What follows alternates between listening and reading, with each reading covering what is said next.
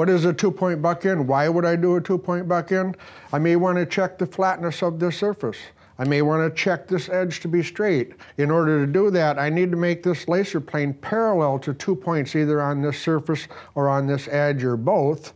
And then I could check every point in between to see if there's any rises or hills or valleys, if you will, or any curves in the edge, as long as these are parallel to 2 points on these surfaces.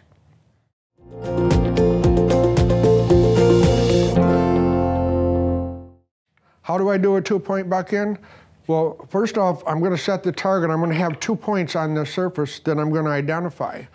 And normally I take a felt marker and make a footprint where I'm going to set this target. And I'm going to make this laser plane parallel to 2 points. The way I do that, on the near point, I zero the readout. When I go to the far point, when I take it down here to the far point, then I tilt the laser beam in that direction. So it's 0. If I can get this close enough to the laser, if this was right up here, I could make this 0 here, tilt this to 0, and I'd be parallel to the 2 points. But because that's usually not possible, I can't on a short surface. On a long surface, 50 feet long, 60 feet long, I can usually get this close enough that I can do this in one move. On a short surface like this, I usually can't get them close enough together. So I have a formula that I use. If I measure the distance from this laser beam to this target, and I call this L1, I take the target down here and I measure the distance from the near point to the far point and call that L2. Then we do the math. If L1 is 10% or greater of L2, then I'm going to use this remote formula. The remote formula, basically, I'm just going to calculate, because from here to here, you see, when I change this laser line to this to be parallel to this surface, when I make this down here, there's quite a change here at this point. I'm going to predict what that change is by doing this formula and work to a set point. So I can usually do this in one move. So let's do this. If I measure this out, and I measure to the center of this post, to this pivot point here, okay? When I measure that out, I've got 8 inches. So I'm going to call L1 8 inches. Now L2, if I take it from here to my point down there, I'm at 47 inches. So if I divide 8 by 47, I get a multiplier of 0.1702. So here, I'm going to turn this on, and I'm going to make this target 0 on this point. This is my near point. I always zero the readout on the near point. Okay, now I want to get my far reading. So I take this to the far point. And once again, I've made footprints. So when I go on each time I place the target here in the near point or the far point, I'm putting it in the exact same spot. So now my far reading is minus 63 thousandths.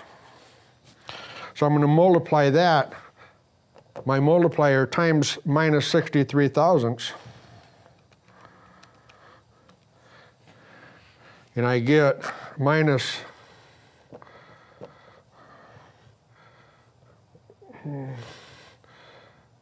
10.7 thousandths. Multiply that times a -1, I get a plus 10 thousandths and 7 tenths. So now what I'm going to do is just tilt this until I read my set point. So I tilt this to plus 10 thousandths and 7 tenths.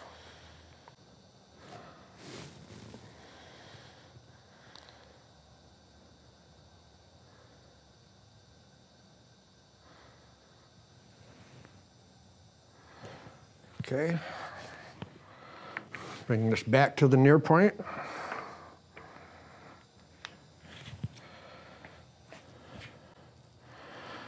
plus 10 thousandths and 7/10. So now this lacer beam, because they both read the same, this is parallel. I can make this 0. And I'll take it back down here just to double check.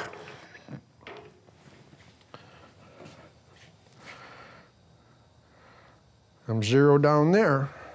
Now I can check anything in between here to see how flat this is.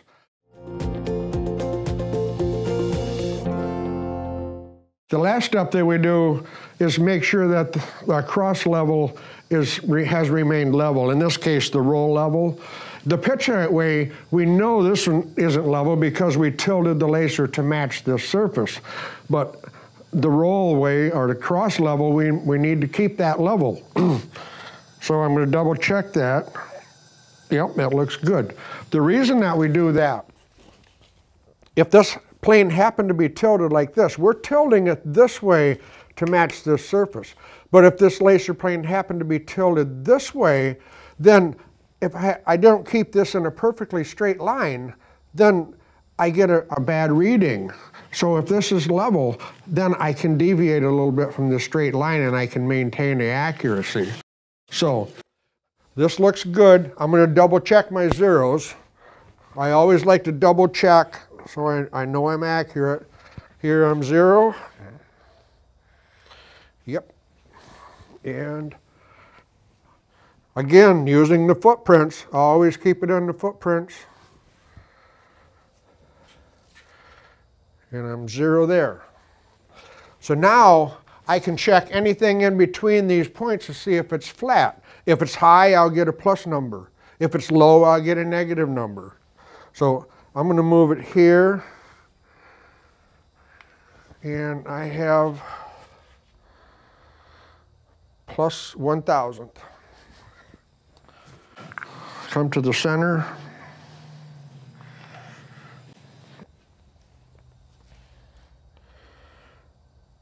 Plus 7/10. Here.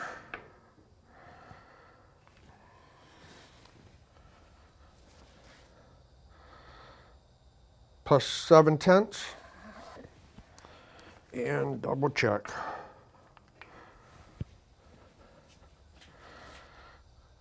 There I'm 0. So we can see this comes up 1,000th. Then it drops off a little bit, back down to 7/10 and then back to 0. So there's a little bit of a hill here. There's a little bit of a hill.